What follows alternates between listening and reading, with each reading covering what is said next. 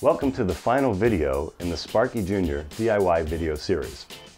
Sparky Jr. needs a few items to hold everything in place, a few custom parts. And there are a number of ways to do this, but I'll show you what I came up with.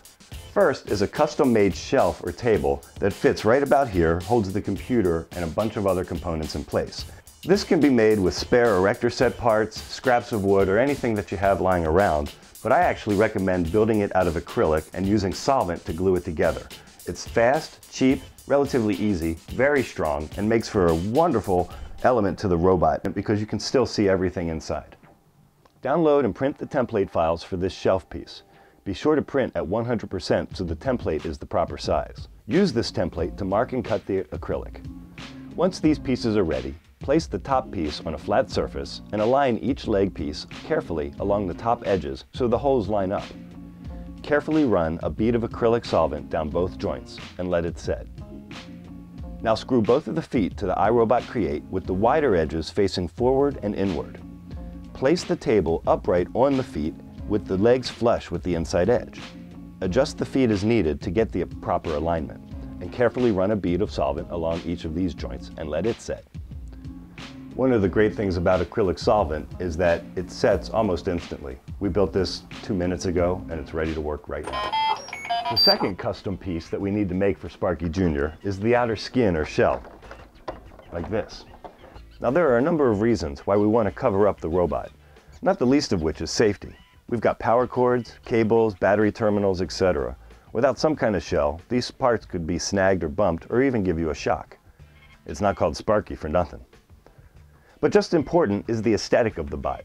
A simple lightweight shell can turn an ugly pile of tech into a lovable plushie, funky alien, a stormtrooper hybrid, or anything else you can come up with. You're limited only by your imagination.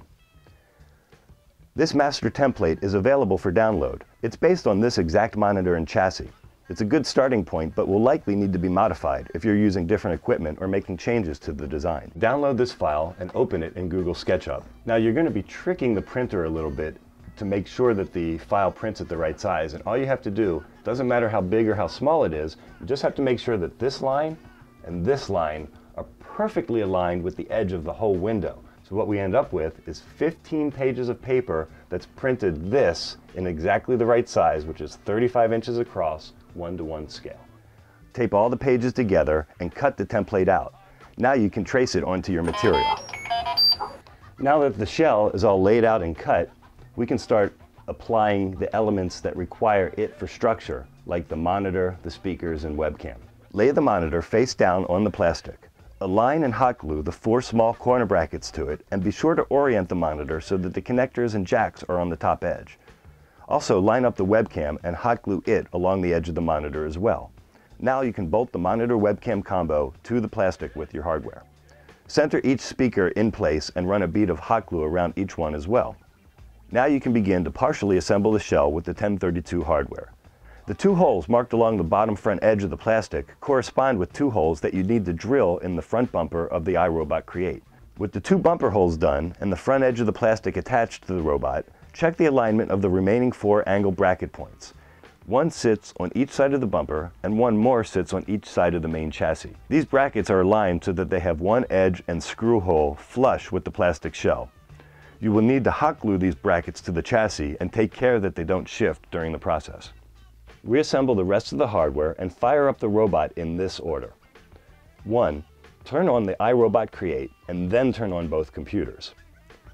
2.